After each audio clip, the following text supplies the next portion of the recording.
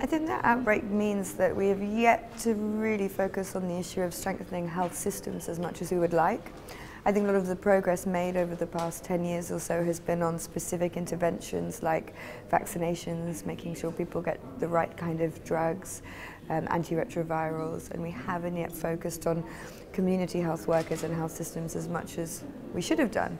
And I think that's borne out in looking at the three most afflicted countries, Ebola-afflicted countries, Guinea, Sierra Leone and Liberia, all three coming out of conflict. So maybe without the kind of developed systems and institutions that we would like to see. And they've really struggled to deal with this crisis, even though we all have to acknowledge that the leadership has been strong.